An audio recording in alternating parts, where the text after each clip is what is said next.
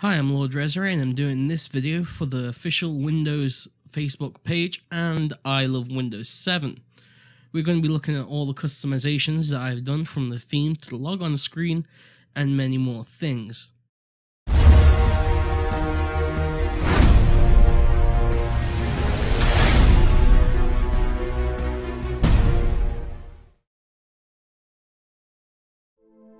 I'm running Windows 7 Ultimate 64-bit right now, after switching from 32-bit.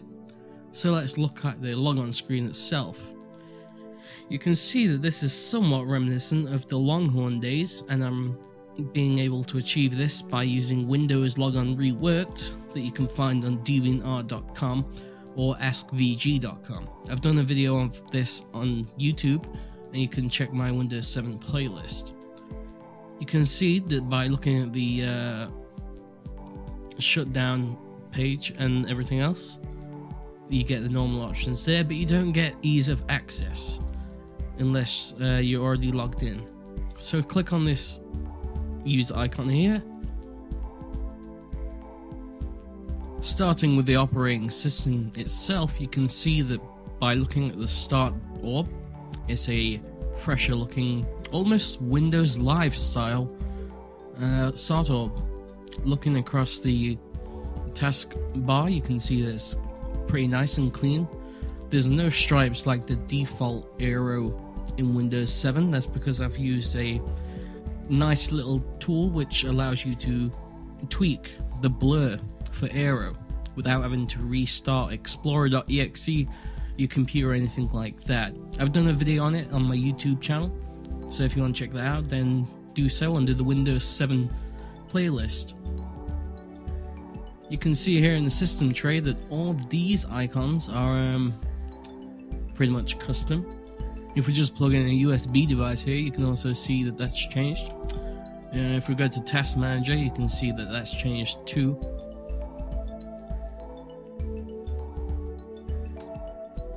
For my antivirus, I'm using Microsoft Security Essentials 2.0.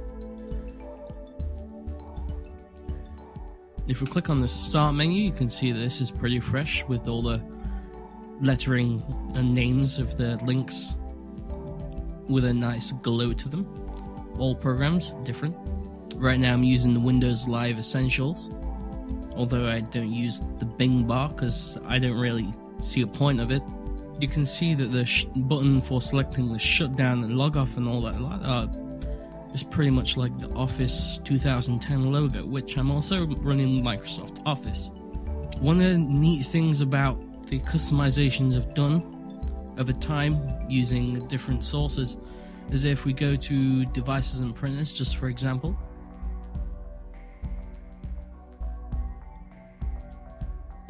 looking at this window, you can see that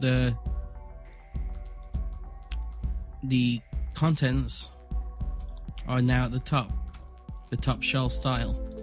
This is reminiscent of a Longhorn, which some of you may know from the early Vista days. That was a project by Windows.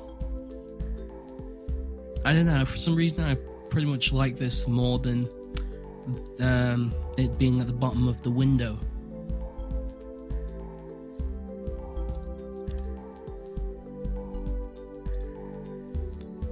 If we go to my computer, you can pretty much see that it's the same again, right at the top. But this time, the status, the hard drive space status, is kind of different. I think that it's pretty much more modern and more stylish than what you get in the default Windows 7 interface and Vista that Windows and Microsoft have been using for years now. This is a nice take on it. I'm using the default icons for folders and such like that from Windows 7 because I like them. I think they're okay. If you right click on the desktop, you can see all of these little tabs here, like desktop wallpaper location, msconfig, notepad, all of that lot. This is achieved through a simple program called Right Click Extender for Windows XP, Vista, and Windows 7. I've done a video on this again, which is on my channel. You can check that out. It's a pretty cool application. You can adjust shortcuts via context menu or right-click menu on your desktop for right-clicking on applications, in My Documents, computer and stuff like that. It's pretty nice. You also get a handy God mode right in the context menu. For unlocking other functions that's not generally achieved through the control panel.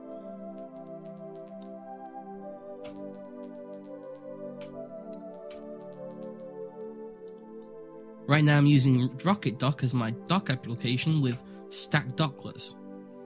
This I just think it's a cleaner way of accessing shortcuts. I do have a lot of icons and applications pinned to the taskbar, like Advanced System Care, Malwarebytes, Windows Live Messenger, Google Chrome, VLC, Sony Vegas, VirtualBox, such.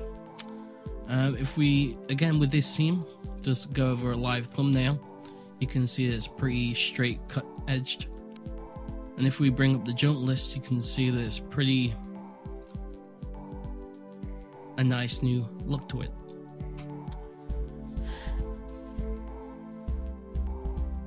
If we just go to Control Panel and then System and Security and System, you can see that here I've changed it from the standard Windows Vista logo to this one. This was achieved by someone who modified a branding DLL, Shell BRD I think. I've got a tutorial on how to change it yourself manually if you want to. We can see that the Windows Experience Index is 5.7. We can see my just a little overview of my specs here. Even though it says 2.93 GHz, it's actually overclocked to 3.1. I don't know why Windows 7 is isn't recognizing that. If we click on Windows Experience, we'll see that my RAM and processor are both 6.6, with my video card that's a Asus EAH 5670 1 gig is 7.1, and the data transfer rate is 5.7. That's the base score for my hard drive.